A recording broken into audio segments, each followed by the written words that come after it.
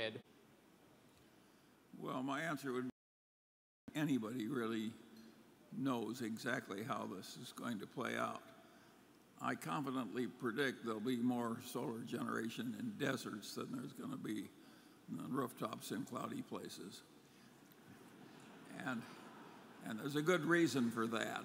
And Berkshire's big operations, as you in solar, are in what amounts to desert. And we get very favorable terms and incentives, and I think Berkshire's going to do fine in solar. I am skeptical myself about trying to run the utilities of the world from a bunch of little tiny rooftops. I suspect there's some twaddle in that and some fancy salesmanship in that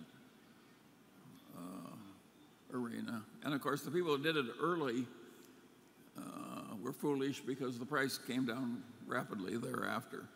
So put me down as not totally charmed by rooftops in cloudy areas.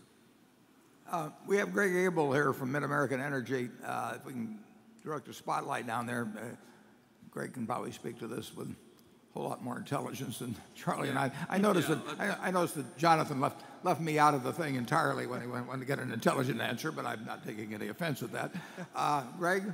You're absolutely right. We're seeing, when it comes to rooftop solar, a decline in the total cost of installing them.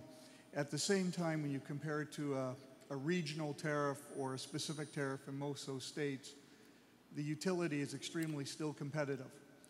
And I would highlight that as you see more rooftops coming on, you'll see a restructuring of the tariffs. But at the same time, there's a lot of protection for the utility. So in the regions we're supplying power, we will see some introduction of solar, but we're absolutely comfortable our systems for the long term are valuable both to our customers and to our shareholders, the Berkshire shareholders for the long term. Bill Gross made recent comments